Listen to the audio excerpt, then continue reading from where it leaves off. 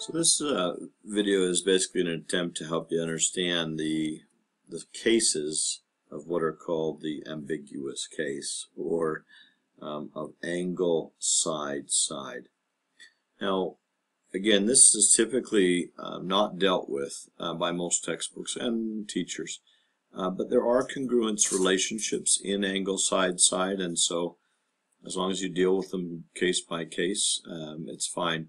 Part of the reason why I introduced this too is that later on, when we get to the law of sines, another trig relationship, knowing kind of the ambiguous case and these different cases makes that a whole lot easier. So I think it's worth doing. So let me explain what I've got here. First of all, I have my angle of my angle side side. I have my side 1 and side 2. Partly why I say that is because when we talk about angle side side or side side angle, they come in an order, and that order quite matters. And so it's going to come in an order, and then I'm going to call this side 1 and then side 2. So here's my angle. It's been copied, and you see my extended rays. So I'm going to create a side 1. So I would pull out my compass if I was doing this, construct my circle.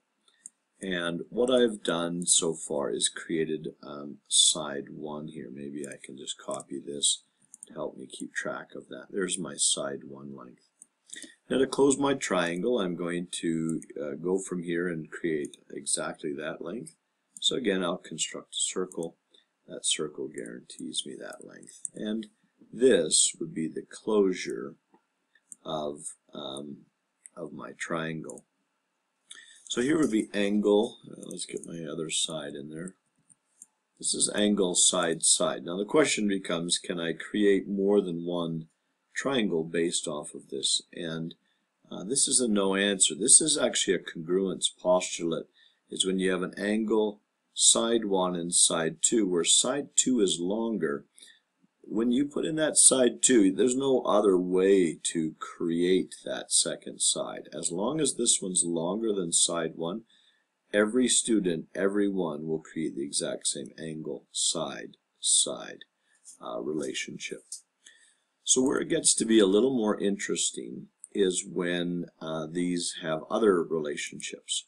So what happens if side 2, let's create our side 1 here. Here it is. Let's say side 2 happens to be smaller than side 1.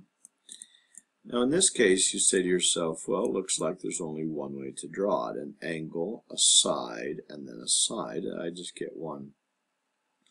Now remember, this length here I'm using a circle because a circle keeps all the lengths the same, right? Center to point on the circle is a radius.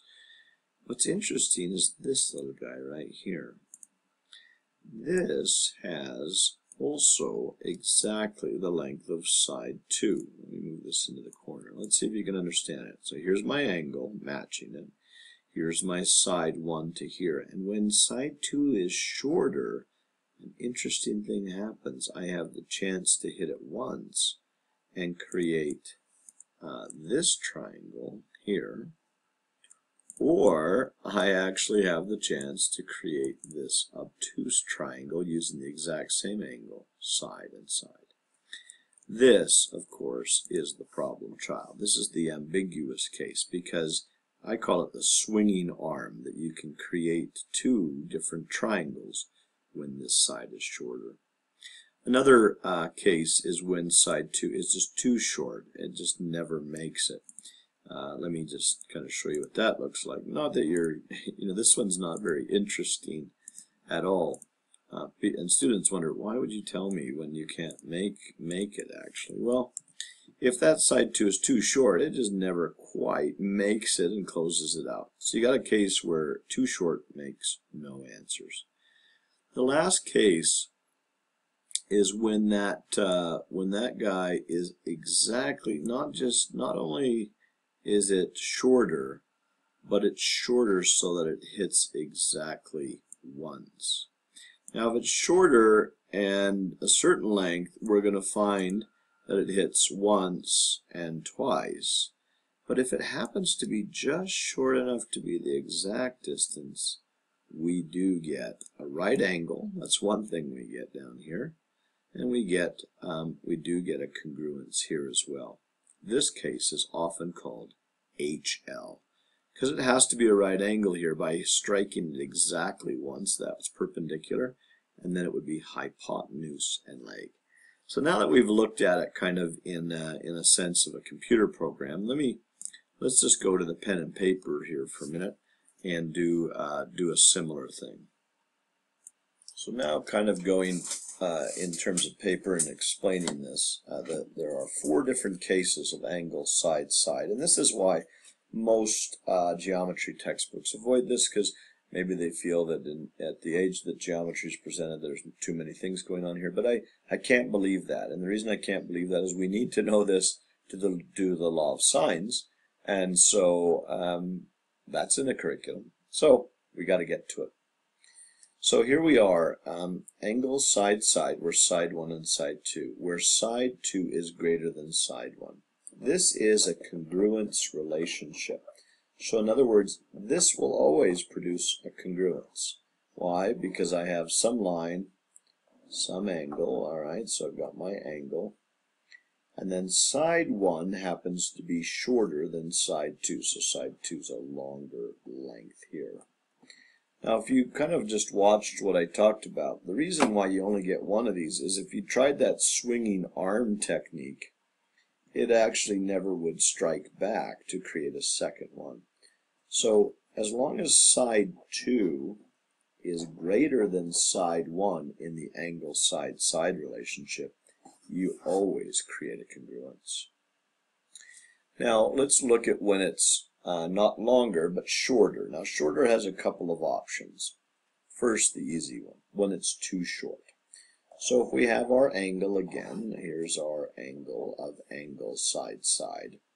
We create our side 1, let's say this is our side 1, and side 2 is just too short. It sounds like Goldilocks, and it would swing there, never close. And I know you say, that's a dumb one, but it is kind of a dumb one, but when you test cases, you test everything.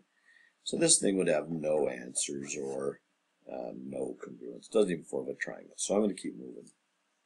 The next too short option is when it's just right. Now that's the guy I was just talking about. So here's our angle again. Here's our first side to here. And maybe that next side is just enough to just touch it perfectly. And actually what that would mean is that it's the perpendicular distance to that side. This creates a congruence as well. And this guy actually even gets its own cool name. Instead of angle side side, where side 2 exactly hits it once or whatever, something like that, they just create their brand new shortcut for it, and they call it HL. Now, we're used to side angle side or angle side angle, but HL is kind of cool. H stands for you have the hypotenuse. The L stands for you have the leg. And the reason why you don't need an angle or anything in that listing is by using H, you are already saying a hypotenuse, and hypotenuses only exist in right triangles. So HL is one of the congruence postulates that we use as well. Finally, the coolest and most interesting case, known as the ambiguous case. The way it works is you have an angle and then you have a side. And the next side is shorter than side 1. Not too short, right? That's this guy. Not exactly short, but short enough that something happens. And that something is that it can swing and form another triangle. So that arm, I call it the swinging arm, can close either an angle out here, and so let me kind of draw my two triangles. I might get side 1, side 2 like this, or the swinging arm may swing in using the same angle, and that side 2 swings in to create a different angle here, but also uses all of the same ideas.